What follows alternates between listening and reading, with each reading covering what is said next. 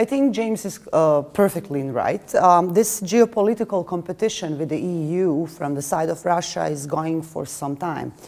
To support my claims, a recent security defense report by State Department claimed, for example, that Serbia, neighboring country, for a long time have a security relationships with Russia in the field of joint military exercise, for example, from 2014, which they do twice per year. They also have signed contracts in the field of security and intelligence services.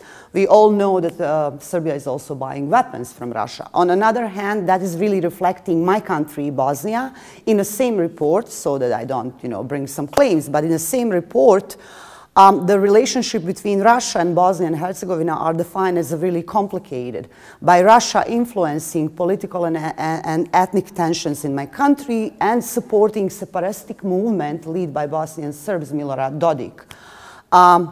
So yes, Russia is already quite long in the Balkans.